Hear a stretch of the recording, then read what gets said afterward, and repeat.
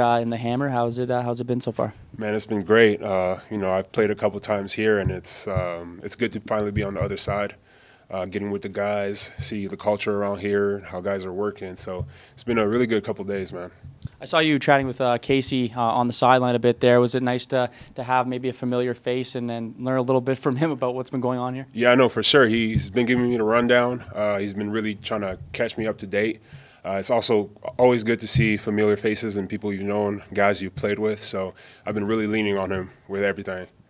And this close to a season, is it a little difficult to transition maybe into a new team and maybe learn a new playbook? Is it kind of tough? Right. Honestly, it's part of the pro football life. Movement and just the unexpected. So just try to be a professional about it and just do the job that I'm asked to do.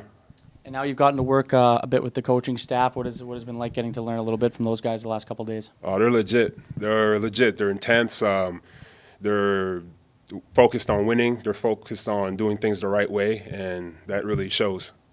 And maybe your first impressions of being here in Hamilton and I know you've been here before, but now that you're going to be here permanently, what's that been like?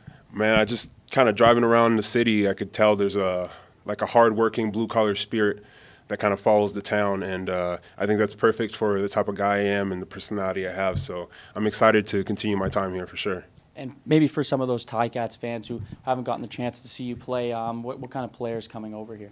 Fearless, tenacious. I love the game. I love the work. I love the camaraderie. I love getting after it. I love winning.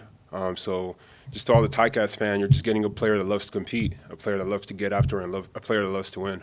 And when the time does come for you to suit up and get ready for your first game, are you excited to get into action, get this season underway? Oh, yeah, for sure, man. It's been a while since I've touched the gridiron. I obviously missed training camp here, but, just getting in and getting to practices, it's getting me really excited for game day.